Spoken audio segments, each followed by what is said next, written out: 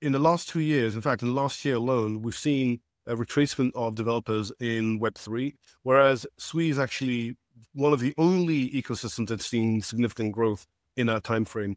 So we had a boot camp recently. We've had over 2,000 applicants in the boot camp. Sui is going to see, again, in the last 2 years, Sui has outperformed all chains in terms of developer growth, and we're going to see that again this year. We're finding that developers love building a move. The developers are getting a lot of inspiration as to what's possible, namely, beyond just having a blockchain, you now have decentralized storage, you now have decentralized programmability with respect to verifying off-chain computations as well.